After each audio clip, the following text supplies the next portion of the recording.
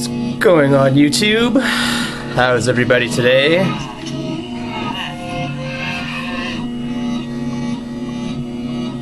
It's very good to hear.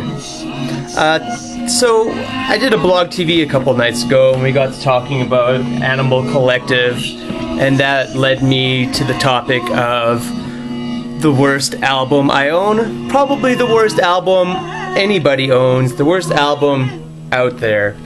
And that comes from Animal Collective member Avey Tare and his wife Kria Brekkan. Kria? I'm not quite sure how to pronounce her name. She's from this band called Moom, or Mum, M-U-M, with an accent on the U. And Avey Tare is, of course, from Animal Collective, founding member. Pullhair Rubeye came out in 2007 on Animal Collective's record label Paw Tracks. And I've never been a big Anco kind of fan. I like Panda Bear's Person Pitch. So I decided I'd try to delve more into their side project area, and voila, I found this in the record store, reasonably priced. Didn't say anywhere on it that it was complete and utter shit anywhere, and I was like, okay, I think something this bad would have a disclaimer saying, caution, awful. But anyway, so I got it, brought it home, and sure enough, the entire album is recorded backwards. One whole album, A-side, B-side. I don't know how many tracks are on here. I didn't count those before I started. 1, 2, 3, 4, 5, 6, 7, 8 tracks, all reversed.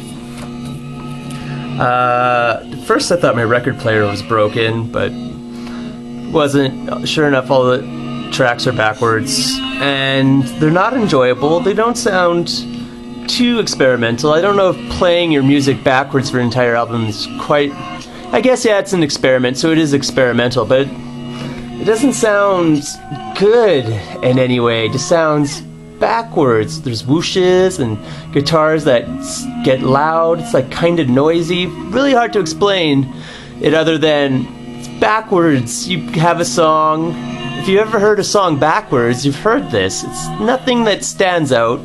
There are a lot of bloggers online who said they enjoyed the album. It sounds extraterrestrial, and they commend Avey for his dedication to his musical instinct and stuff like that, and his brave novelty. Someone actually said brave novelty online. I guess it kind of is a novelty, but it's really... I found it really frustrating to listen to. It was a real big chore to write a review for this and try to think of anything to say that would be constructive to add to the whole Pullhair Rubeye conversation, if there even is one. Like, I hear the songs played forward are pretty good, but I haven't listened to them, because what would be the point if it's not an album of it? Like, who cares? I'm just listening to a YouTube clip. Big deal. Like, it's almost ambient, kind of folksy in a backwards way. The story goes, if you don't know the story, is that they were writing all these songs and recording them into this 8-track player, and then they went to the studio to put them in a 2-track player, and somewhere along the line the 2-track player broke, and these guys are so busy that they didn't listen to the music they worked on for 2 months, and then they finally got this 2-track player, listened to the music, and they liked the sound so much, they're like, cool, alright. I don't know what it sounded like.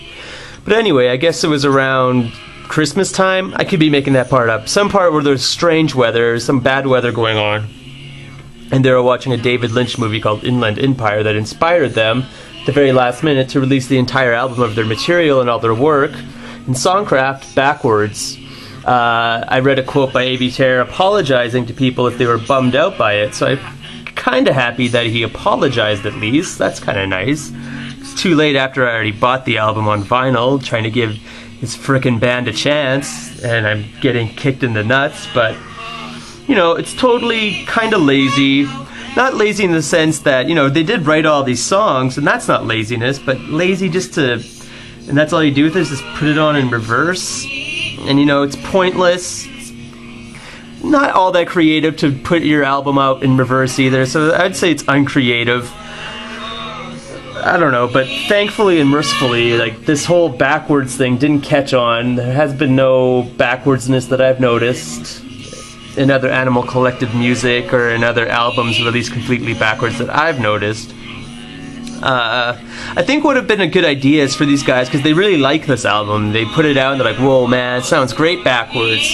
Extraterrestrial sounding, sure. But to listen to these songs backwards and just try to write them backwards, but forwards, you know what I mean? Like, hear them backwards and try to recreate the backwardness like that, and then you'd actually have a forward song that doesn't sound like backwards shit. Like, get inspired by this, but don't subject your fans to this. What is this? It's the worst. Like, album art's kind of cool, superimposed pictures, kind of cool.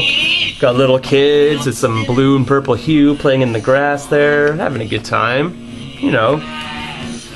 But yeah, in my opinion, this album is just so frustrating to listen to and not rewarding, barely even music. I don't even categorize it as music because it's all backwards, right? Easily my least favorite album ever. Pullhair Rubeye by Avey Tare and Kria Brekkan. Sorry, I can't pronounce that name. I don't know. But 2007 Paw Tracks Records.